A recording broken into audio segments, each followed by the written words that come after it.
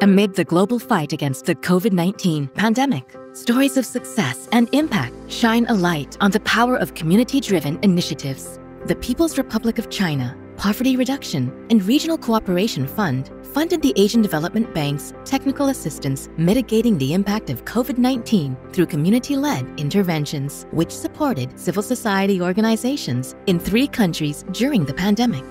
In the Bangsamoro region of the Philippines, where communities were displaced to new areas, community health workers were provided with comprehensive training, equipping them with essential skills for COVID-19 mitigation, contact tracing, sanitation practices, and vaccine awareness campaigns to keep their communities safe.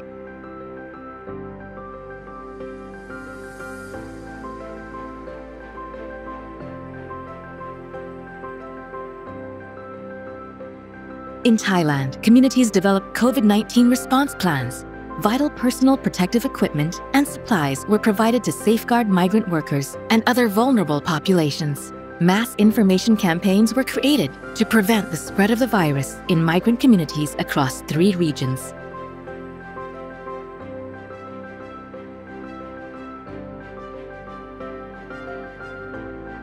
A public health expert team trained key stakeholders of 3 CSOs in training of trainers for combating COVID-19 and future outbreaks. Experts from the PRC's Capital Medical University and Peking University shared COVID-19 response experiences.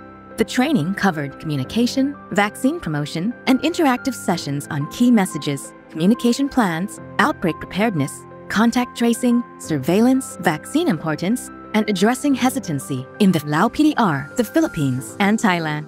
In Thailand, migrant worker communities received vital support such as food, water, hygiene supplies, access to health services, COVID-19 screenings and treatment, and health insurance. The project also worked closely with government health offices and social welfare departments to connect migrant workers to agencies that can provide them with formal social protection support.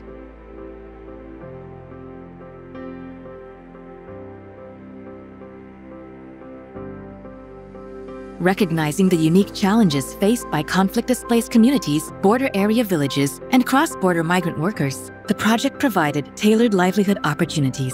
In Thailand, jobless and unemployed migrants whose livelihoods had been affected by COVID-19 were given life skills and occupational training. Within the Bangsamoro region in the Philippines, livelihood groups were formed and were given training in carpentry, vegetable cultivation, and handicrafts. In the Lao PDR, returned migrant workers received training on soap and mask production. The project also organized farmers' clubs where members learned improved methods of growing vegetables, fish farming, and raising livestock.